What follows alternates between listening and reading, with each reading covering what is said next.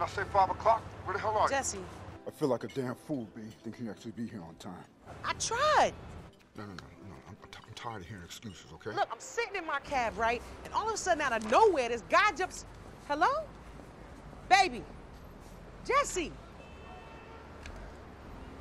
What the hell could be so damn important?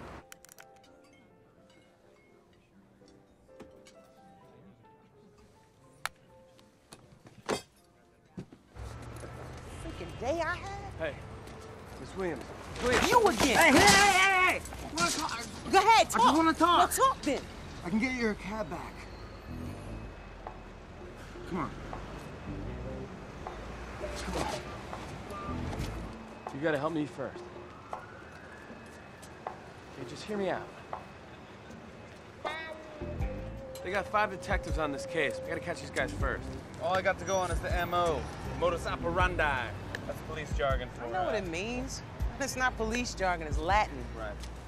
Whatever, it's both. They're pretty quick, though. They were in and out in like under a minute. That's real pros. Witnesses said they're either Spanish or Italian. Nah, I think they're Brazilian. They're speaking Portuguese. You sure? Confia em mim. My first job was delivering food at Cascarias de Norte. Brazilian? This is huge. Hey, why are we not doing this at the station? Sometimes a good cop has got to bend the rules so that laws don't get broken. Know what I'm saying? I'm not afraid to live outside the law. You're living outside of your mind. That's where you live. Well, the reports here say that the man driving is about 5'10". No. No. If that was a man, so am I. She looked like a model. Tan, a blondish hair. All right, as I was saying, it was a woman driving, and she was driving a Mercedes and Al. She was driving, definitely saw her driving a B.M.W. Right. Yeah, but not just the B.M.W. It was a 760. But the engine sounded lighter. You like, yeah.